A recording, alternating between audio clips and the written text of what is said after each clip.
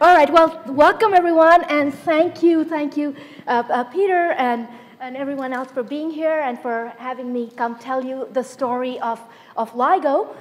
So I'm going to just take you on kind of a journey, and that's going to be meanderings in the journey that will be a little bit to do with how this all got started, and I'll try to weave in some of the science that's been going on.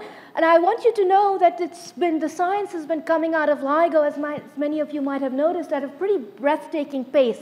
So at some point you might also get breathless, but that's just a warning. First thing I want to say is everything that I'm going to show you about LIGO and Virgo is the work of a large collaboration of over 1,000 scientists. So please know that I'm just the messenger.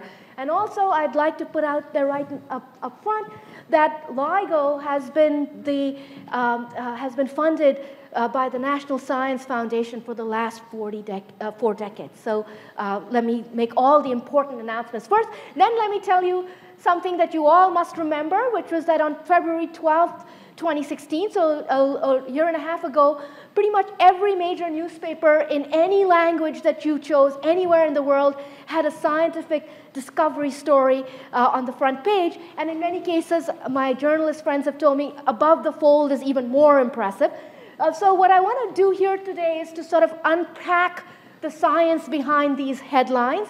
I also am very tickled. Personally, I actually always imagine, I've been doing LIGO for 27 years, I always imagined that when we made it work, it would be sort of a big deal in the scientific community. What I hadn't anticipated was that it also kind of caught the sort of public attention. So here is a sign that was actually photographed in the New York City subway and in March 2016. So just a few weeks after the announcement, where it basically claims that it was easier to detect gravitational waves than to find an apartment with a walk-in closet in New York City. Now, personally, I disagree with that, but I was still very tickled that this was being used for such purposes, these discoveries. So that was pretty nice. And then, of course, I'm sure you must have noticed what happened last week, and this was recognized by a Nobel Prize for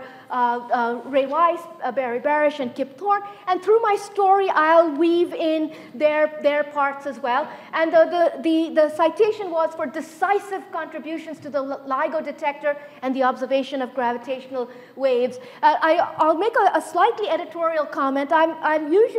We've all seen how flawed Nobel choices can be. Being very close to this field, I can say this was the right choice. So we're very proud of our leaders who made this happen. Okay, so our story begins with Newton, the story of gravity. And Newton had this very successful universal law of gravitation dating back to the 17th century. And Newton wrote this sweet little formula that said that if you have two object of mass m1 and m2, they will feel a mutual force of attraction that's proportional to their masses and inversely proportional to the square of their distances. Now, Newton himself worried about this idea of action at a distance, which was the question of how does mass 1 know about mass 2? How do these two masses influence each other? And in modern terminology, we would say, what mediates that force? And that question did not get answered for a couple of hundred years until our next hero of gravity came along, and that was Einstein in the early 20th century. And of course, you all know that Einstein told us that gravity is geometry. He dispensed with this idea of gravity being a force. He told us gravity is geometry, and in fact, it is the warpage of space-time. And indeed, the picture he painted for us was that when you have massive objects in space-time, they will cause that space-time to curve. And he also wrote a formula, but as many of you must know from your general relativity classes, this formula is not sweet. It is actually perhaps one of the most beastly formulas ever written. And in fact, when you think about the 100-year journey from the time Einstein gave us general relativity to the time that we've been able to make these detections, the difficulty of exact solutions to the Einstein field equations plays a role, and I'll come back to that. Okay, so Einstein not only gave us from his theory that space curves in the presence of massive objects, but he also, out of the theory, out of the field equations, came a dynamical part.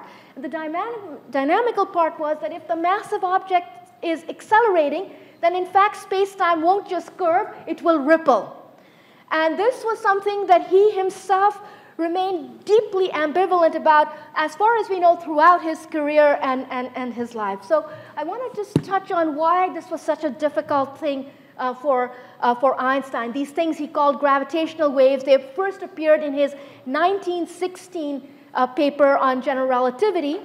And then eventually there was a mistake, and then he got it right in a 1918 paper. But he actually was very dismissive of them. So let me just say what this was. So he made this complete formulation of general theory of relativity between 1915 and 1918. And in 1918, Schwarzschild proposed stars with so much mass in such a small volume that even light couldn't escape their gravitational pull. This, by the way, came out of Einstein's equations. Einstein actually did not like these dark stars at all. In fact, there's known correspondence between Einstein and Schwarzschild of Einstein dismissing them as not something nature could reasonably do, but as some mathematical sort of construct that came out of his theory. Now, he also vacillated about gravitational waves themselves and their very existence. So in the 1916 paper where he first introduced them, he dismissed them as having no practical purpose whatsoever. Then in 1936, he actually wrote a retraction in a paper with Rosen, and this is the same Rosen of Einstein-Podolsky-Rosen. And the title of this paper was, "Do Gravitational Waves Exist?" The question mark. And by the time you get through the abstract, the answer was, no, they don't. Then he retracts the retraction after discussion with Robertson, and this is Robertson of the Robertson-Walker metric. And after that, Einstein goes sort of silent on this question of whether gravitational waves exist or not, and so on. And there was actually much controversy about this until a famous meeting in Chapel Hill called GR1 for General Relativity 1, the first GR meeting, in 1957. But I have to say, I'm an experimentalist, as are many of you in the room. And I have to say that experiment and observation have the final say, as usual. So let's take a look at what came about then. So what were the experiments and observations that lead up to these discoveries that we've been talking about from LIGO? So neutron stars were proposed in 1934 by Body and Zwicky. In 1967, Pacini and Gold proposed the first rotating neutron stars, which we now know are pulsars. So these are stars which have strong enough magnetic fields that the rotation causes their light emission to be beamed like a lighthouse. In the same year, in 1967, the first pulsar was observed by Bell and Hewish. And then in 1969, Joe Weber announces the first detection of gravitational waves. And this took the scientific world by storm. So Weber built a device like this. It's basically a big chunk of metal, which he instrumented with these sensors, motion sensors. And his idea was that as a gravitational wave passes through this chunk of metal, it will get it resonating. This was a very high quality factor chunk of metal, and therefore it would resonate at its resonant frequency, and his sensors would pick that up.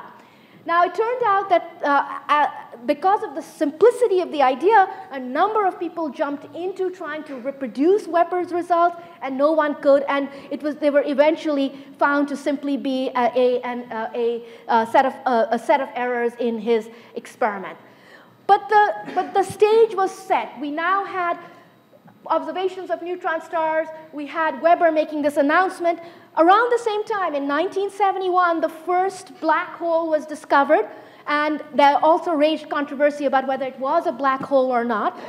And then came the clincher in 1974, when Hulse and Taylor discovered a binary pulsar system. So this is a system in which two neutron stars are orbiting each other. One of them happens to be a pulsar, so we have this nice lighthouse. We can count the timing of the light pulses.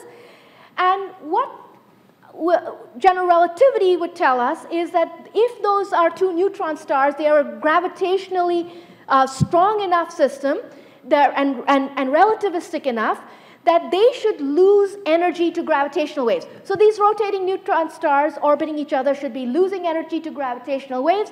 That energy should come out of the orbit, which means that they should get closer to each other and faster. And that was the measurement that they made over a large number of years, so starting from the discovery of the object in 1974, and these data go all the way down to 2005, and there's even more since then. So the data points are their measurement. And then the solid line is not a fit. It's actually the exact prediction from Einstein's formula for how much the orbit of the system should shrink in that number of in those number of years, given the parameters that they measured using their radio frequency measurements. And this, of course, impressed Sweden, and they got the Nobel Prize for this discovery in 1993. And that kind of set the stage. Gravitational waves exist. Neutron stars in binaries actually radiate them. But this was always seen as sort of the indirect evidence for Einstein's space-time ripples. Now, Einstein's ambivalence was actually completely justified. So let's just make sure we understand why. So this is a simple enough formula. It's the luminosity in gravitational waves.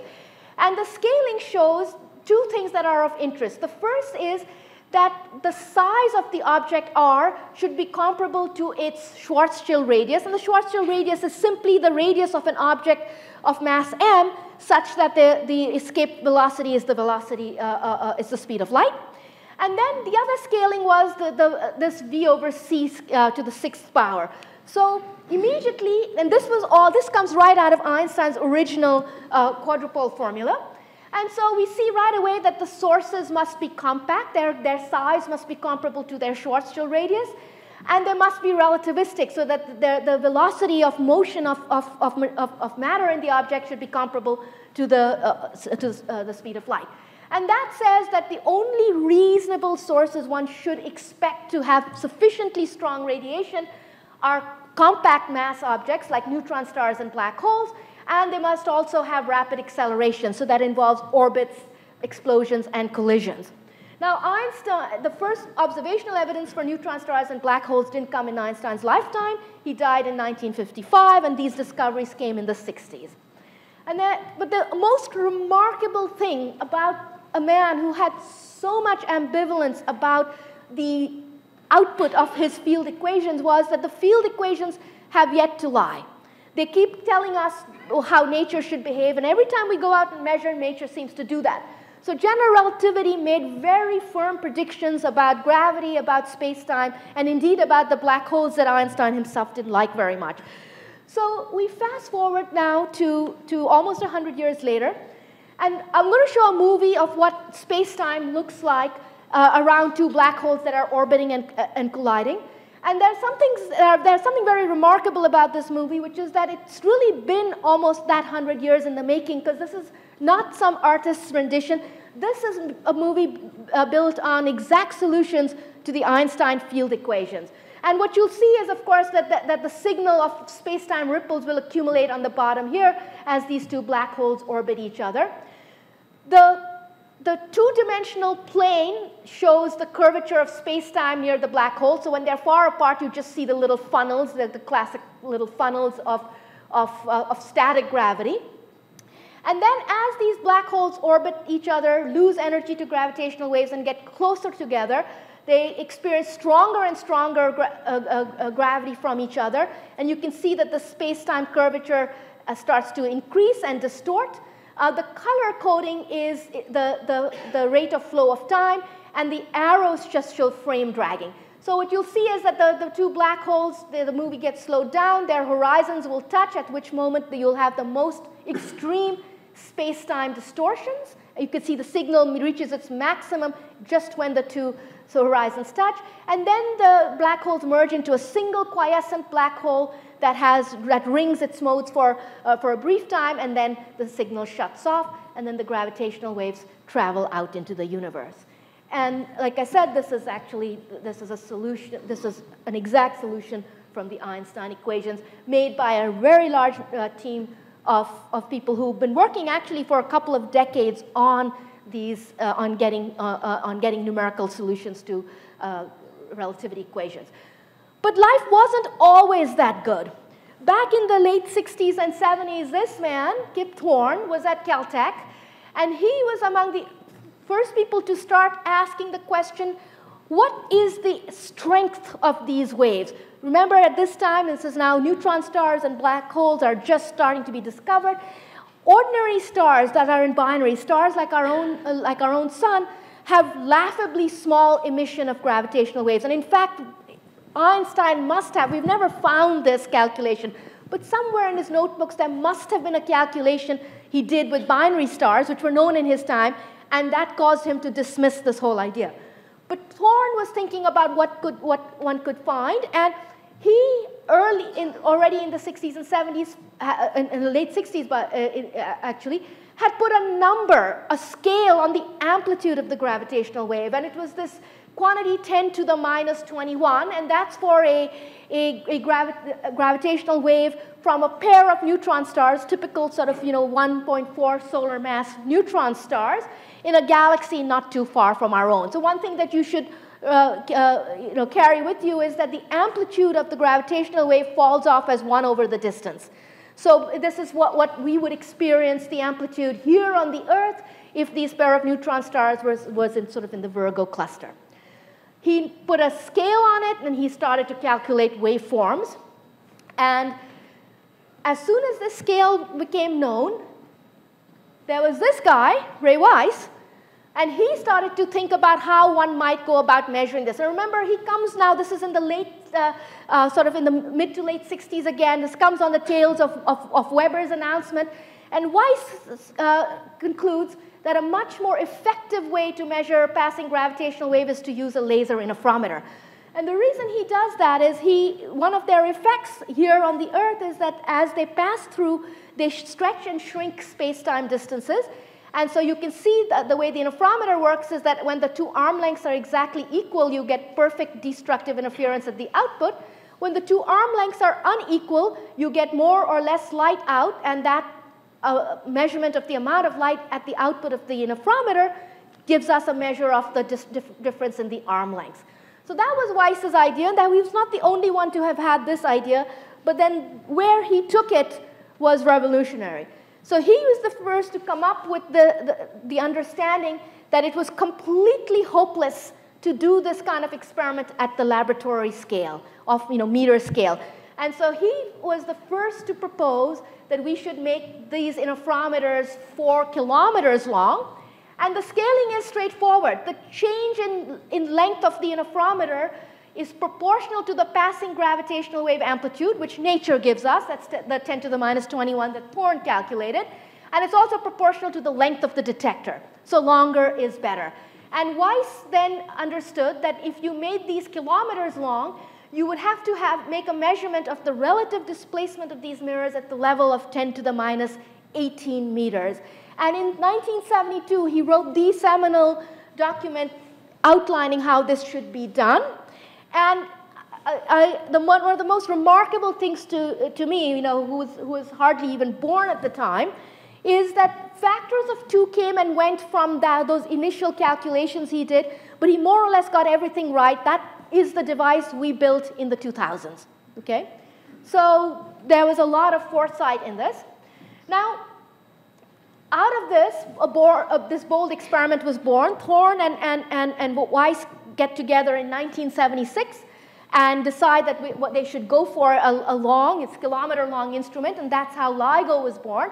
LIGO comprises 2 observatory sites, one in Louisiana and one in Washington State, and the L-shaped detectors are 4 kilometers long, and they have technologies in them that allow them to make these measurements of 10 to the minus 18 meters relative displacement. Now, so the bold experiment was done by a number of people. So I already talked about Weiss. He was the first one to decide that one should use laser interferometers, and they have to make them very long. Thorne calculated the waveforms, and he understood that these were some very small amplitudes. Then along came Ron Drever, who unfortunately died last year, and Drever joined this effort in 1979, and he added a few innovations to them. He added optical cavities, which are both complex to work with, but also very important for getting these things working at the sensitivities that were achieved. And then finally, Barry Barish, who understood in the early 1990s that to get these big detectors working, building an observatory is not tabletop science, it's a project, and he then led the group to the observatories that you see in these beautiful aerial pictures. Those were constructed under Barish's watchful eye. So these were sort of the people who kind of are known to have seen this through from beginning to success.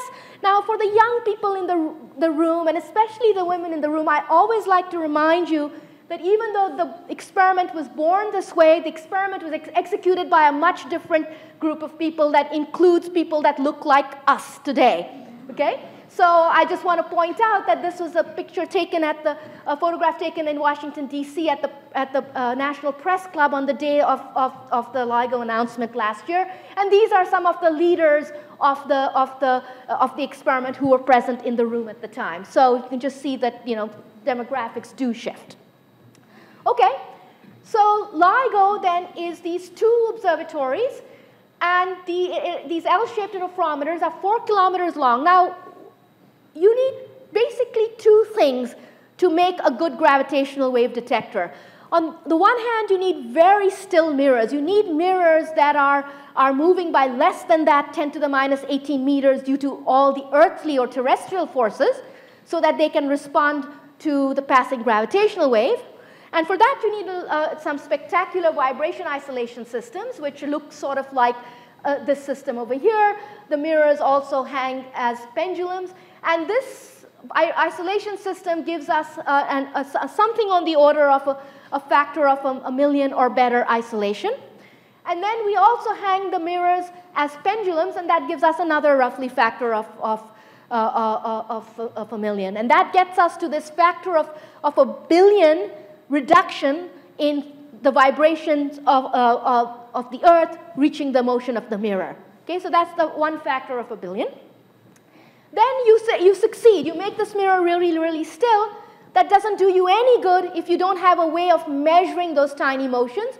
And there enters the lasers that we use. The wavelength of the light is the tick marks on our ruler. Now, the wavelength of light that we use is about a micron, and we still have to make measurements at the level of 10 to the minus 18 meters. So we need another factor of a billion in precision of the laser, and that's achieved by very fancy lasers, and it's achieved by lots of laser power. And that laser power, in turn, is actually built up in the interferometers using mirrors that face each other. So eventually, this set of technologies, all funded over many decades by the National Science Foundation, has enabled LIGO. Okay? So that's the sort of simple sort of detector design part. And that has allowed LIGO to operate in a number of phases. So LIGO is always designed to be built as the first instruments were called initial LIGO. They were built between 2000 and built and operated between 2000 and 2010. And that's the green curves here. And what are these curves? Many of you are used to seeing them, but for anybody who hasn't looked at how we measure the performance of a gravitational wave detector, we measure it in units of frequency on the horizontal axis, and notice that the frequencies go from 10 hertz to a few kilohertz, so that's the human audio band. And on the vertical axis is simply the spectral density of strain, or the gravitational wave amplitude. And what this basically says is that anytime you see a curve like this, a gravitational wave has to have amplitude that's larger than the limiting curve to be able to see it. So initial LIGO was the green curve. I will tell you this remarkable thing that I already did. This green curve that we achieved in 2010 was the curve that Weiss's original 1972 paper drew. Okay, so that happened. The red curve is the second phase of LIGO, which we call advanced LIGO. And advanced LIGO is operated with this sensitivity last year when these first discoveries were made. Those are called observing run 1 or O1. that is not the final design sensitivity of advanced LIGO. Advanced LIGO is expected to reach the sensitivity of the blue curve, which is about a factor of 3 better than the red curve was. And a number of us are already thinking about what can we do beyond the advanced LIGO design, and we generically call that the cyan curve the upgrade, but it has many other terminologies depending on which upgrade you're thinking about. So this just sort of gives you a historical perspective of how these detectors have progressed, and it also shows you right away that the discovery instruments with the red curve were substantially better than the previous ones with the green curve, and that's what enabled the discoveries. All right, and so now we get to September 2015, and that's the first of the LIGO detections. That's affectionately named GW 150914 for the year 2015, the month of September, the 9th month, and the 14th day. That's the naming convention for these sources. So here what we saw was 2 black holes that collided just as Einstein instructed them to do. Their gravitational waves pass out into the universe. They traveled quite a long ways until they reached our beautiful planet here on the Earth.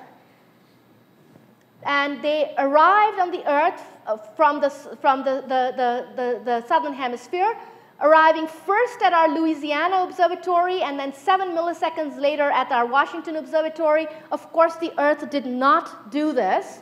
So please, but metaphorically it did. So indeed, these signals were measured, and this now are the iconic curves that you've all seen of the first LIGO measurements. These are the data from the 2 LIGO observatories. There's a few things that I really would like to point out to you that kind of are in keeping with everything I've said. So the first thing to notice is that at the moment that the 2 black holes collided, which is sort of this maximum in the waveform, that corresponds to a strain of 10 to the minus 21. Look at the units here. Or a displacement of a few times 10 to the minus 18. So first thing is check for Thorne. He got that number pretty right. Second is check for Weiss. The measurement corresponded to that. And the other thing that's remarkable is to look at the time scale here. So this whole plot spans about 200 milliseconds. And so this binary black hole system, and I'll tell you in a moment how we knew they were black holes, it's a system that probably lived for a few billion years, and we caught it in the last few hundred milliseconds of its life before it crashed and sort of obliterated itself. So here is the theoretical waveform that best fits that data. And you can see the iconic waveform of increasing amplitude and increasing frequency. That's exactly the chirp that Einstein's quadrupole formula would tell us it should do.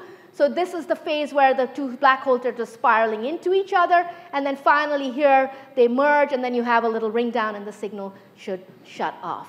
So from the frequency evolution, we can tell what the mass of the objects were. From the amplitude of the waves, since we get the mass from the frequency, we can then tell how far away they were, what was the distance to the object.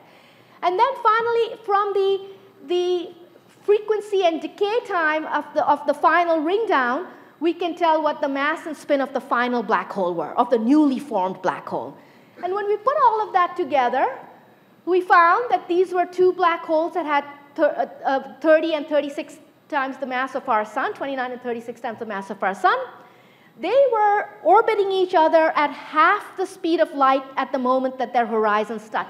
I mean, I can't tell you how mind-boggling that is, that you take an object that's 30 times the mass of our sun, it's about 200 kilometers in radius, and it's moving at half the speed of light. Come on, hold on to your seats, people. This is, I mean, I like to say that even, science fiction couldn't come up with something as bizarre as this, and yet nature did. But I will say one other thing, that way back already in the 1980s, Kip Thorne had already described a scenario like this one. So Einstein's equations have been telling us this for a long time. Okay? So the system was 1.3 billion light years away. And remarkably, because we can measure the mass of the final black hole and that of the initial black holes, we could tell that 3 times the mass of our sun was radiated away as gravitational waves in these few hundred milliseconds. So it's a spectacular explosion. Okay. We could do more than just say these were black holes. We could infer what rate of black hole merger should have. Remember, until this discovery, we did not even know if binary black holes existed. We did not know what mass range they should be in. We did not know if they should be in binaries. So this was the first time that we could say what's the rate at which these mergers are occurring in our universe. And that led to a rather weak limit, but you can see, before this discovery, the lower bound included 0. So this is a rate at which these black holes are merging that we believe. And in fact, subsequent discoveries have borne this rate out. I'll say more about that. We could also ask the question, does general relativity correctly describe this black hole merger? And this is a really fun thing to look at. So this is a whole bunch of coefficients for expanding the Einstein equations in terms of Newton's formula. So you can just say Newton had a theory of gravity, and you can Taylor expand it to try and see how well it matches Einstein's. And the best limits we had on how relativistic a system was and how well general relativity described it before LIGO's discovery was this double pulsar. But look at the difference between the parameters of the double pulsar. The double pulsar had a mass about the mass of our sun. These are orbiting each other at velocities that are about 1,000th the speed of light. And their rate of change of frequency, remember that rate of change of frequency that I showed in the waveform was a part in 10 to the 12th. Whereas for the black holes that LIGO saw at merger, these were 30 times the mass of our sun, half the speed of light, and the orbital period was changing at a rate as almost as big as the period. And as a result, this is a far, far more relativistic system. And you can see that very quickly the blue bands were what was limited by the pulsar, which means no limits at all. It doesn't say very much. And LIGO's observations could put much more stringent limits. And this plot basically, even if you don't follow anything else about it, what it basically says is that so far so good. General relativity is the best description of the binary black hole merger. One could also ask if this measurements could say anything about the nature of the graviton. Now, in general relativity, the graviton would be a spin-2 massless particle. But you could ask, what if it wasn't that? What if it deviated from that? Could we tell from the measurements that we made what that deviation would be? And that allows us to put a limit on the mass of the graviton. Again, the most stringent limit compared to any other measurements done, because this is the most relativistic sort of strong gravity source we've seen. And we could put a limit on the mass of the graviton at less than 10 to the minus 22 eV. Now, Observing Run 1 had this flagship event that I've talked about. That was the September 14 event. But it also had another confirmed event that same year in December, and a third event which sort of has a 90% chance of being a black hole. So we call it a reasonable candidate, but we don't call it a confirmed black hole event.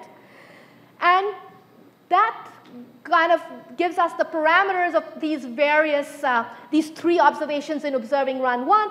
On the left, we show what the masses of the 2 objects were, and you can see that the blue, which is the first one, had the largest masses, so it's still the strongest event, the one we saw the loudest. Similarly, you can tell what the spins of these black holes were, and most interestingly, on the bottom right, you can tell what the distances were, and for the loud events, the distances are well constrained. For the event that was only a 90% confidence event, you can see that the distance is first twice as far away. That's why it was weaker, and therefore we can constrain it worse. So that's what all happened in Observing Run 1. But then there was Observing Run 2, which Observing Run 1, by the way, ended in January of 2016. Then we did a whole almost year, 10 months of improvements to the instruments, and then they came back on in November 2016 through August 2017. And this time there was something else that happened as well. Towards the end of the observing run 2, on August 1st, 2017, the Virgo detectors joined the 2 LIGO detectors. And this then happened on, so this is again 2017, August, on the 14th day of August 2017, we saw the first triple detection with the LIGO and Virgo detectors. So 2 LIGO detectors and the Virgo detectors. This was their performance at the time that these events were measured. You can see the LIGO Louisiana or Livingston detector was performing the best. Washington was doing pretty well at high frequencies, comparable, but at low frequencies it had some excess noise that is being solved now. And then Virgo had just come on the air, and so it was operating with a factor of few lower, less sensitivity. But indeed, the signal was seen, the loudest and the most sensitive detector, but also at Hanford and in Virgo. And this was the first triple detection. And in between that, earlier that year, on January 1st of 2017, we had also seen a black hole. So now we are able to start looking at the populations of black holes. And one of the most amazing things that we see right away is this is on the vertical scale here is the mass of the black hole in units of solar mass. And everything we had known about black holes, in these stellar mass black holes before the LIGO discoveries, are in this bottom corner here. And those came from X-ray studies. So these are objects that we have inferred to be black holes because these black holes have a companion star, but it's a matter star, where matter is falling onto the black hole, and as the black hole accretes that matter, it glows in the X-ray. So the X-ray observations had sort of pinned the masses of these black holes to be below 20 solar masses. And LIGO, the population that LIGO is seeing, the parent black holes are all significantly heavier, and some of them much heavier. And so you can see that we're starting to probe a population of stellar mass black holes that we haven't known existed. In fact, it's set up a pretty big puzzle for us because we don't actually know how these black holes grow to be 25 or 30 solar masses. The normal formation mechanisms for black holes are that they're formed when an ordinary star goes supernova. But ordinary stars don't get to be of mass, 30 solar masses. There are mechanisms in the star that constrain them to be sort of 10 solar masses or less. So this is a mystery, but we're starting to be able to at least look at this population. Now, what else are we learning from these systems that we've seen? So we've seen 5 systems so far, 5 black hole systems. 4.9 if you think of one of them as the 90% significance. So tests of general relativity, certainly I've shown you, we're looking at the dispersion, and from those kinds of tests, we have the tightest constraint on the graviton mass. We also have the tightest constraints on these post-Newtonian parameters, which is simply another way of saying, is general relativity correct? And for these systems so far, yes. Now, it turns out that with the addition of Virgo to the network, we are able to, for the first time, say something about the polarization of the gravitational wave. So the 2 LIGO detectors are co-aligned. The 2 L's are kind of aligned with each other. General relativity tells us that the gravitational waves should be polarized and they should have a purely tensor form. And because Virgo is not aligned with the 2 LIGO detectors, we can start to probe what the polarization would be. And the preliminary indications are, what we can say is that the polarization favors the pure tensor form of GR. But there'll be more coming on this. We need more detailed studies to say something more definitive. On the astrophysics side, we are now able to say what kinds of merger rates we have. So not only that we have black holes that merge, but at what rate they're doing that. And we have also, for the first time, perhaps the slightest hints of evidence that the spins of the 2 black holes are are either very small or misaligned. And this has very important implications for the formation of black holes. So let's take a quick look at that. So there are two formation scenarios that people think of for how binary black holes form. So the one formation scenario is that they're born as twins. And what that means is that there's a binary star, there's a binary star pair. One of them goes supernova, but somehow retains the companion. Then the other one goes supernova, and that's how they form. And if that were the case, because of the mass transfer that happens from one star to the other, that will favor aligning the spins, because mass transfer tends to align the spins. On the other hand, if you look at scenarios of dynamical capture, where an individual black hole is roaming around in a dense stellar cluster and meets another black hole and dynamically captures it, then you would have no reason to believe their spins should be aligned. So these are the two different formation scenarios, and we have maybe the slightest hints of the systems we've seen so far, of which only one of them actually has enough cycles for us to be able to measure the spin, that it might slightly favor the small, randomly oriented spins. So this is the kind of black hole astrophysics that we're starting to be able to do. Now, what about localization on the sky?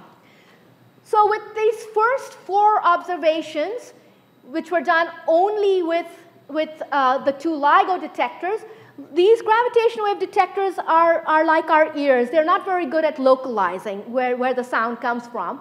And as a result, you can see that they have large swaths of area on the sky where we think the source should be. Now, if at the time of the discovery of the first discovery of our 1509-14 discovery, if Virgo had been on the air, then Virgo would have helped localize this to that level. So you can see that having another detector with a large baseline is very advantageous. And this is something that the astronomy community is particularly very, very keen about, because one of the things that we'd like to do is to be able to take a gravitational wave observation and follow it up with optical telescopes. And in the case of black holes, we may not expect to see very much unless they are living in some sort of rich gas environment. But certainly for neutron stars, we very much expect that the merger of 2 neutron stars will also be accompanied by a spectacular light show. So then with Virgo now on the air for that newest detection from August 14th of this year, this was what the localization was with Virgo. You can see how much better we've done. And this is a 60 square degree patch as opposed to a 1,000 square degree patch. And indeed, if you zoom in, you can actually see that this big banana shape is what the initial localization was with only the 2 LIGO detectors. And then once we added Virgo, we could zoom in on the green spot. And then, of course, a much more detailed, coherent analysis with the 3 detectors gave us the purple spot. But we went from 1,160 square degrees with just the 2 LIGO detectors to a 60 square degree localization. And that really motivates more detectors with wide separations and non-degenerate orientations, which then, so let me just, I'll skip this in interest of time. So there is a global network of gravitational wave detectors coming up. So the 2 LIGO ones in the US and the Virgo detector in Italy, it's a French-Italian collaboration. Virgo is a 3-kilometer long detector. Also in Germany is a 600-meter detector called GEO, which has been it's now too short for it to contribute to observations, but it has been a very important instrument in understanding, in deploying new technologies. Kagra is a 3-kilometer long detector that's under construction in Japan. And then there is a plan to install an identical LIGO detector at an observatory in India. And then finally, of course, there is the Space Observatory LISA.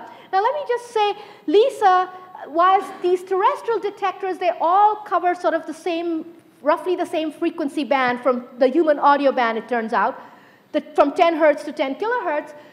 LISA actually covers sort of the millihertz to 100 millihertz range. So it's very different frequencies, and that means LISA has access to very different kinds of sources. LISA can't see these stellar mass black holes or neutron stars whipping around each other. What LISA would see are the supermassive black holes that are at the centers of galaxies, for example, so when galaxies emerge. So let me now end just by telling you why has this all been so exciting. I started my talk by showing you newspapers, by showing you Nobels. So what's this all about?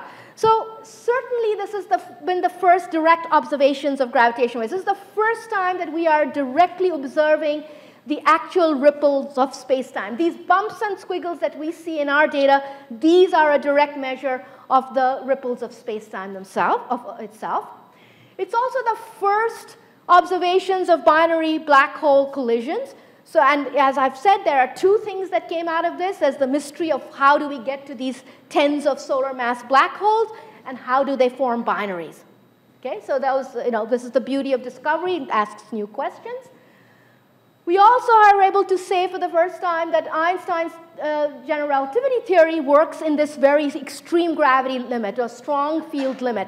Now, there's no reason for us to think this was a done deal. If you'll recall, Newton had this very successful theory of gravity that worked all over the solar system, but it failed for the orbit of Mercury. And it failed for the orbit of Mercury because Mercury is the closest planet to our sun, and gravity was stronger there, and it needed the corrections of Einstein's GR. So there's no reason for us to sit back and think, well, Einstein has it all figured out for black holes, but what we can say, so far, so good. And then finally, I have to say this is something which makes me immensely proud as an experimentalist and as someone who's sort of spent my entire career building the experiment, that the damn instrument works too. Okay? And it works with absolutely breathtaking precision. So these are the things that are important for these first discoveries. But I will leave you with this thought that this is not what these discoveries will be remembered for. What's more important than these individual discoveries is the advent of a new tool. It's really that we've turned on this completely new way to observe the universe, and actually for the first time, we are able to use gravity instead of light. And so I think there will be unimaginable new discoveries that I won't even bore us with enumerating, because my imagination is not big enough for this. So let's then just look at what happened in the case of telescopes and Galileo. We believe Galileo was the first person to point a telescope at the sky, and it was a very modest little telescope. It was a little 1.5-inch refractor. And what he observed with his telescope was also quite modest by modern standards. In fact, most people don't remember what Galileo observed with his first telescope. What he is remembered for is the paradigm shift that he made, that he taught us to look to the sky not through our naked eyes, but through an instrument. And since then, we went from building 100-inch instruments on the Earth to putting 100-inch telescopes in space. Now we're building 25 meter to 30-meter scale telescopes. And in the meantime, we've also added all the different wavelengths of light to the telescopes that we observe, including radio, which I'm sorry I didn't have up there. And that's really been the progression from these first telescopes that Galileo built. And so I believe that's also what we can look forward to with gravitational waves. The gravitational wave spectrum is just as broad as the electromagnetic spectrum. It spans 20 orders of magnitude. And what we have done is we have just started to observe these fastest gravitational waves from rotating neutron stars and black holes with these terrestrial detectors like LIGO and Virgo. When LISA, the Space Observatory, starts observing, it will look at gravitational waves that have periods of hours to second, and going farther back, pulsar timing experiments will look at gravitational waves at the nanohertz region, and then finally, when we get to looking at the polarization of the cosmic microwave background, that lets us observe waves that have basically the periods that are the size of the universe, and that's what we all have to look forward to in the coming decades to centuries. Thank you.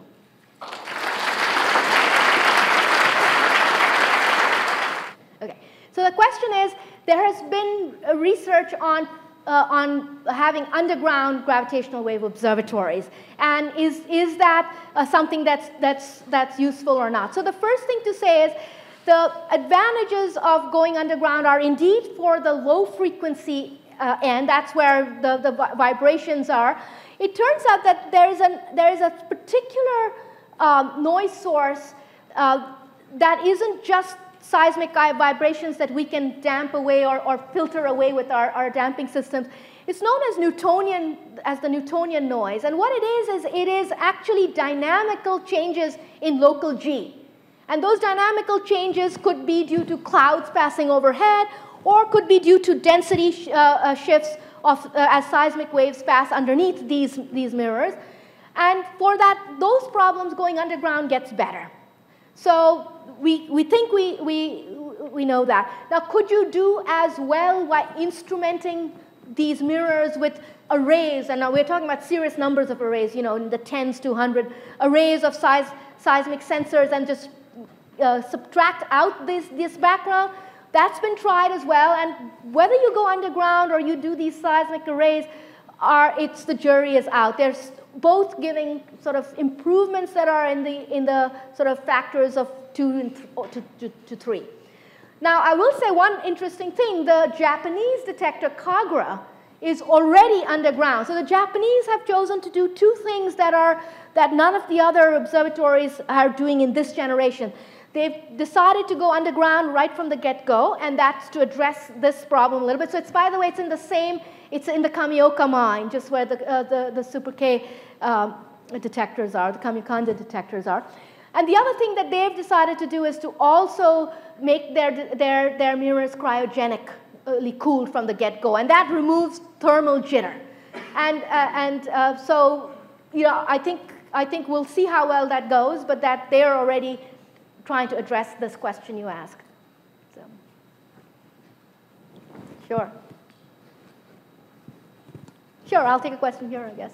So I heard 30 minutes ago that LIGO is going to announce something next Monday. Is this about transactions? Yeah. If it is, what's the implication on astrophysics? So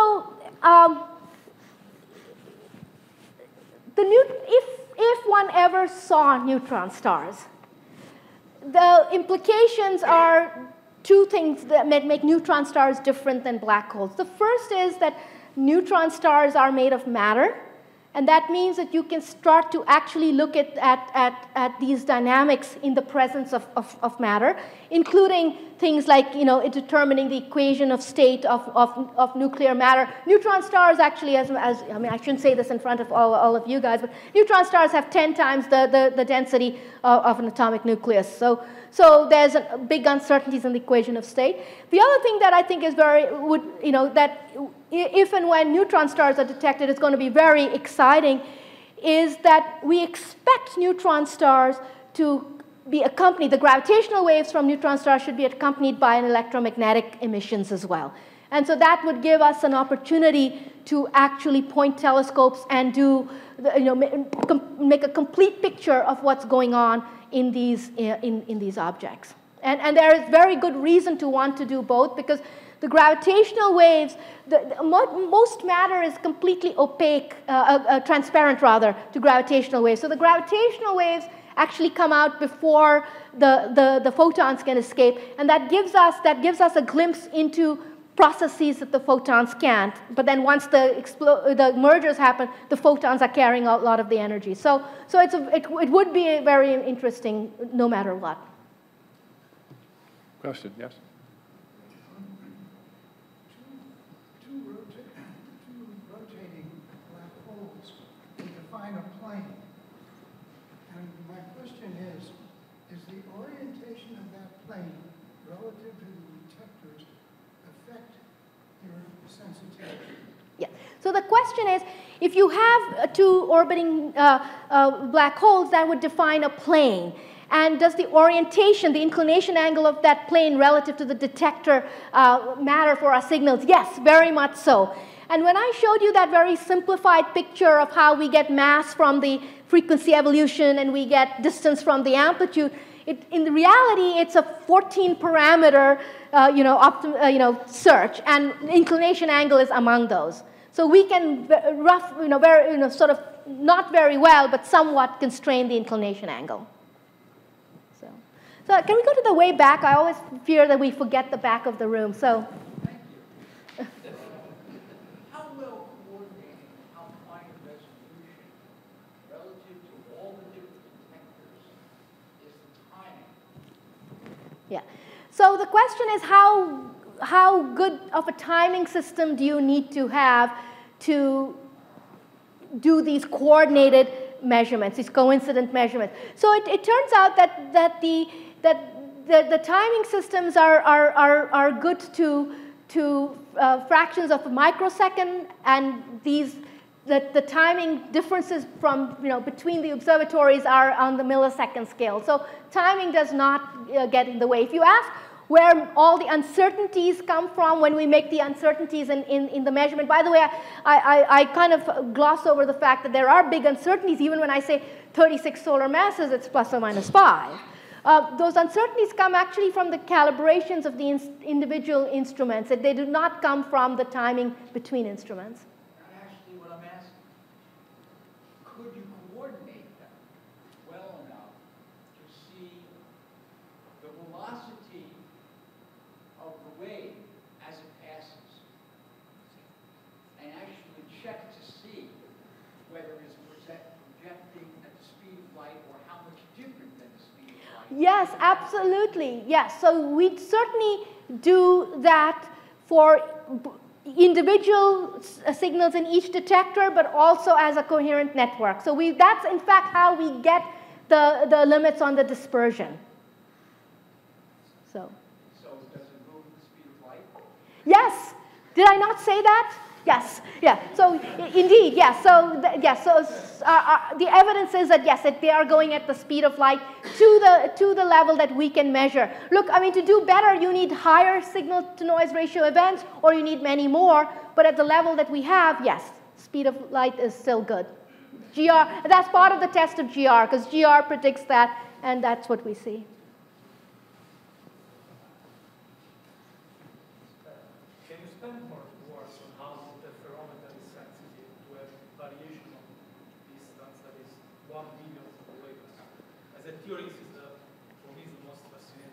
Yeah, so the question is, can I say a little bit more about how we achieve this sensitivity of 10 to the minus 18 meters with the detectors? Yeah, especially use the wavelength is micron. So yeah.